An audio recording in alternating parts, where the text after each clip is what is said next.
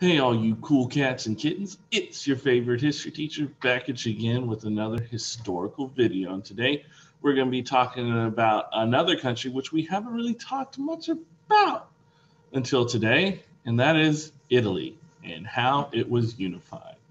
So let me share my screen and we'll just get right into it,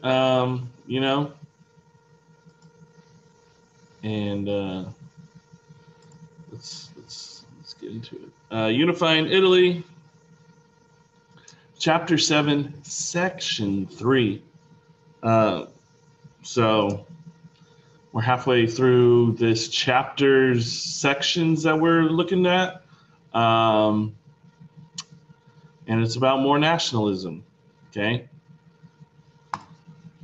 that was your warm-up. Okay, objectives. We're going to focus on the effects of nationalism in Italy, understand the struggle for unification and its advocates, and comprehend that revolutions, however successful, will lead to internal problems immediately, especially following unification of Italy. So we got some problems afterwards.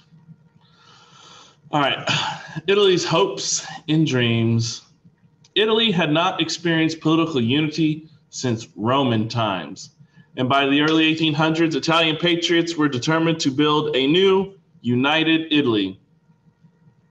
For centuries, Italy had been a battleground for ambitious foreign and local princes. Frequent warfare and foreign rule had led people to identify with local regions. Okay, people living in Florence consider themselves Tuscans. The people in Venice, Venetians. Naples, Neapolitans. However, like in Germany, the invasions of Napoleon sparked dreams of national unity. So this is a map of Italy in the year 1815, okay, when Napoleon lost at the Battle of Waterloo. So we're going to skirt back. But just know, the Austrian Empire is right here, von Metternich, all them. And Austria loves some Italy, all right? Lovey. All right. So as you can see, it's politically fragmented. Piedmont up here, Kingdom of the Two Sicilies, the Papal States, Tuscany, Lombardy, Parma, Modena, and this thing is in my way. Venetia, Venice. All right, so crushing those dreams. The Congress of Vienna decided to ignore the nationalists' call to end centuries of foreign rule and achieve unity. To Prince von Metternich of Austria, the idea of a unified Italy was laughable. At Vienna, Austria took control of much of the northern Italy, while Habsburg monarchs ruled various other Italian states. In the south, a French Bourbon ruler was put in charge of Naples and Sicily. So again, there's no real Italian leaders. In response, nationalists organized secret patriotic societies and focused on expelling Austrian forces from Italy. Between 1820 and 1848, nationalist revolts exploded across the region, and each time, Austria sent in troops to crush the rebels. No rebel rousing here. All right, and so here is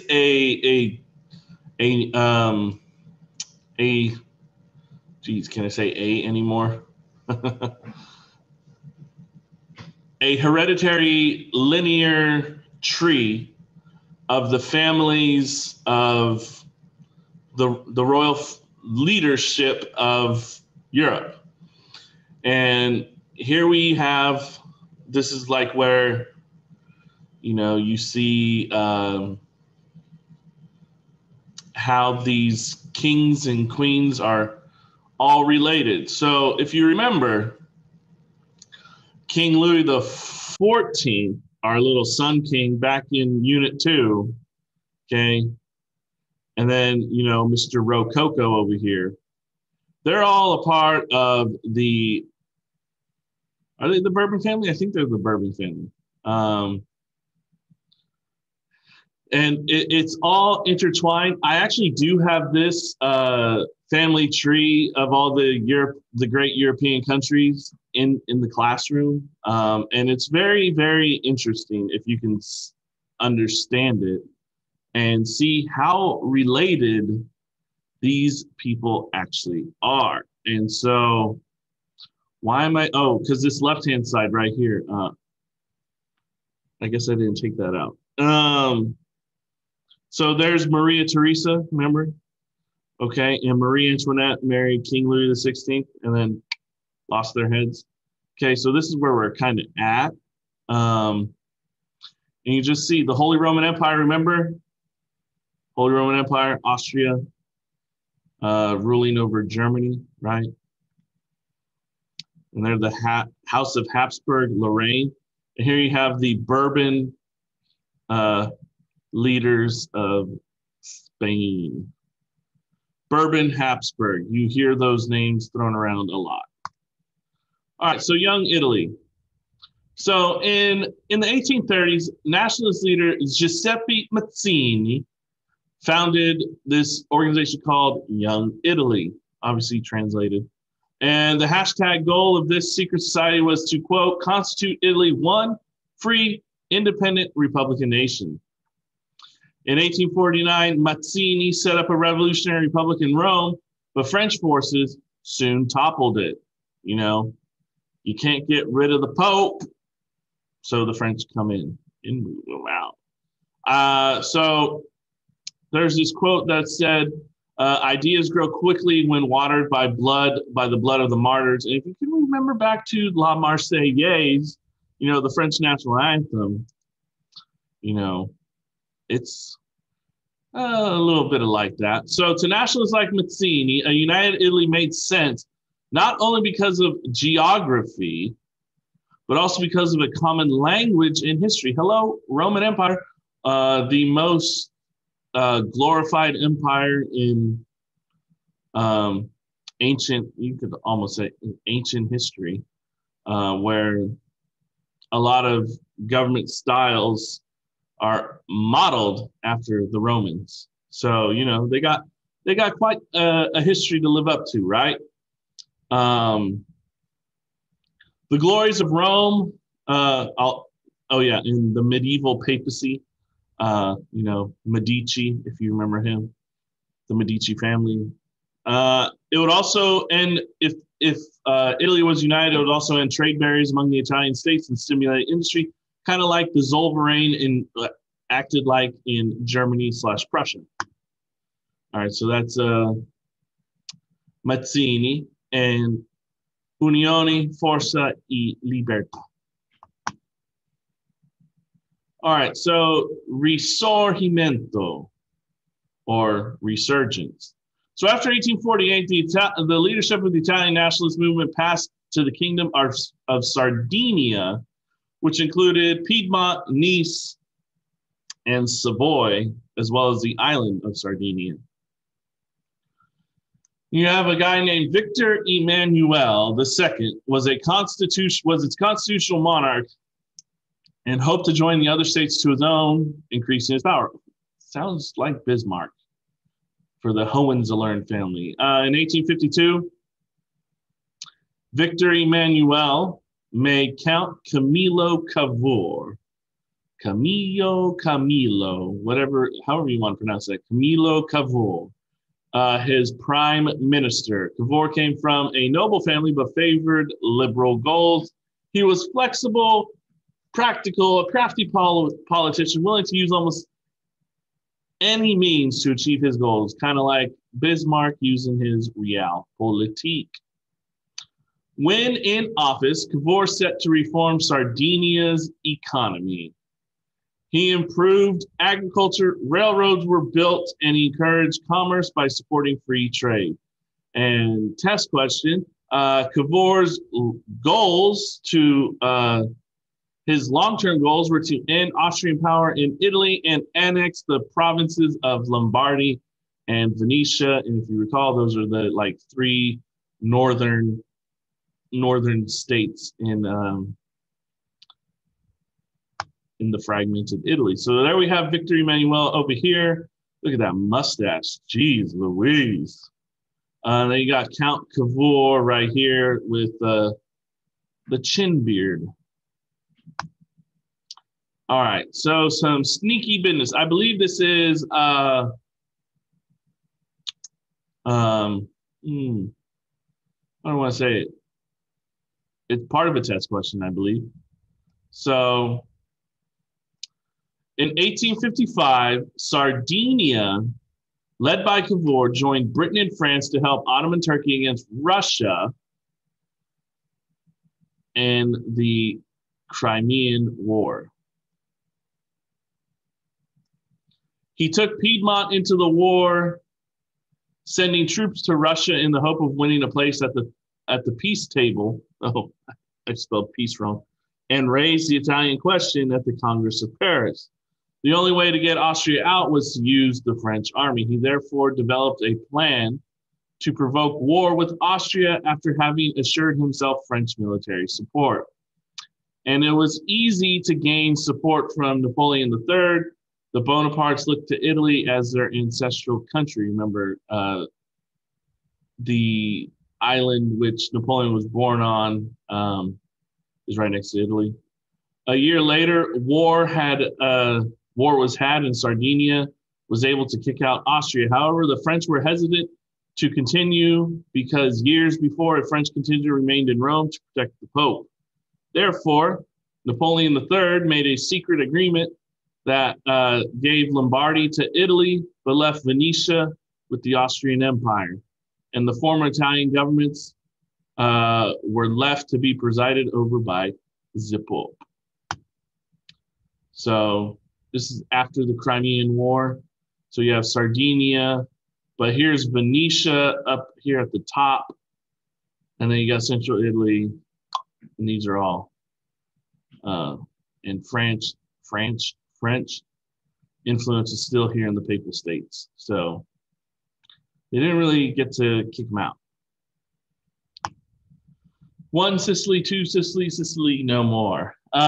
Next, the attention for Italian unification shifted towards the kingdom of the two Sicilies in the south. There, a man named Giuseppe Garibaldi, a longtime nationalist and ally of Mazzini, was ready for action. He received aid from Cavour to recruit 1,000 red-shirted volunteers. Cavour sent weapons and 2 ships to take Garibaldi and his red shirts to Sicily, the island. And with surprising speed, Garibaldi and his forces took the island, crossed the mainland, and marched triumphantly north towards Naples. So that's our guy, Garibaldi. And here's a picture. Hey, red shirts, 2 ships. Let's go. All right, test question. Oh, no.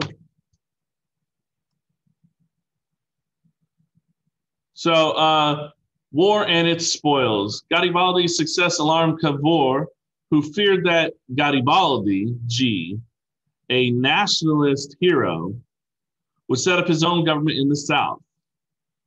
So to prevent this from happening, because you can't, Cavour's thinking Garibaldi won't listen to him. To prevent this, Cavour urged Victor Emmanuel to send Sardinian troops to take care of Garibaldi. Instead, the Sardinians overran the Papal States and linked up with Garibaldi in Naples. And in a patriotic move, Garibaldi, turned Naples and Sicily to Victor Emmanuel, who thought a monarchy was the best solution to the problem of unification.